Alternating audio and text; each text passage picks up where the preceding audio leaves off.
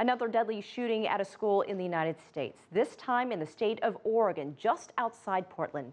A gunman identified by police as a student at the school killed another student before being found dead by police.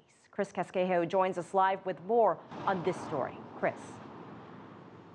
Elaine, it is a much calmer scene here outside Reynolds High School. You can still notice a bit of a police presence as they continue their investigation after a gunman opened fire in these halls several hours ago.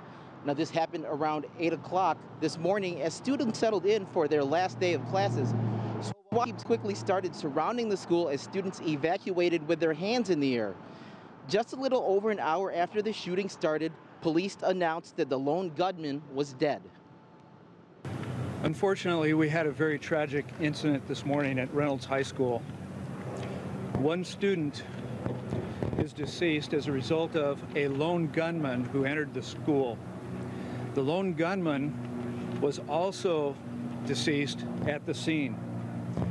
We are in the process of notifying the next of kin for both. I can tell you that the weapon that was used is a rifle. This society has not been willing to take some basic steps to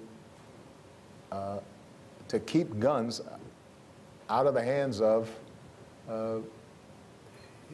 people who can do just unbelievable damage. We're the only society, we're the only developed country on earth where this happens, and it happens now once a week. President Obama making his comments at the White House this afternoon. Again, to recap, one student dead, the gunman also dead, a teacher with minor gunshot wounds. Elaine? And Chris, obviously terrifying, but what has been the mood of the parents and students there near Portland? Well, it was very tough for the parents. They were shuttled to a nearby grocery store where they had to wait for the students to clear the school for about an hour. So you can imagine that wait was an agonizing one. Elaine? All right, Chris Casquejo live outside Portland from the state of Oregon.